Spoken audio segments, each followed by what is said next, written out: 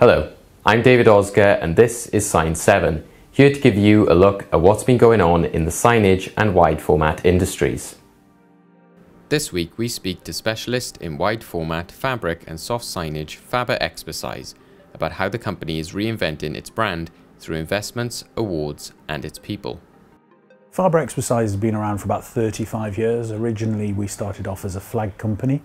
We're part of the FaberExposize network, so that means we share a lot of resources with companies in Poland, in the Netherlands, in Bangkok, etc. So that gives us quite a unique post-Brexit opportunity, I suppose, for our customers, because we can print in-country, which lowers the carbon distribution and gives more accuracy as well.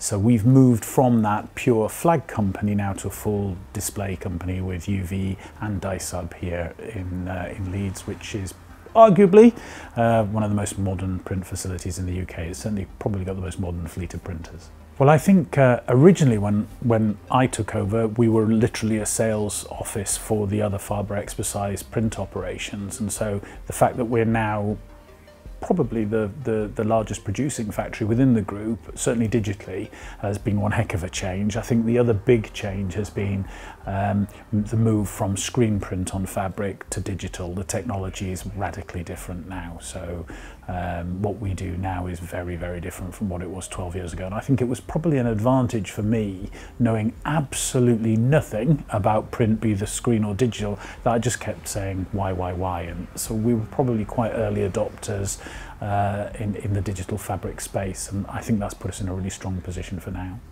Over the past year, the company has been nominated for and won several awards, including Wide Format Printer of the Year 2022, 30+ employees. You've seen today, it's been like a butcher's counter with numbers today, hasn't it, as you've been touring around today. I think that for us, we feel different to many people who come because we've got a lot more women, we've got a lot more ethnicities, and we have a lot more young people. And I think that's not been a deliberate policy, it's been very much a meritocracy. But what we found is we've been very fortunate with the kind of young people we found. They're really energetic, they're really passionate, they really want to grow. We like to give people a bit of rope and see what they'll make with it, and we've been really lucky. We've been hiring a lot of people who've really been ambitious, and we've allowed their careers to foster, and they've either hopefully stayed with us and grown, but some have left and gone and grown to other things in other industries, and that's why we work a lot with FESPA on some of the other initiatives in the industry to bring youngsters in. But I think the most obvious recent thing we've done is changing for the third time the way we deal with our waste, and that's in 3 years. We've had 3 different changes.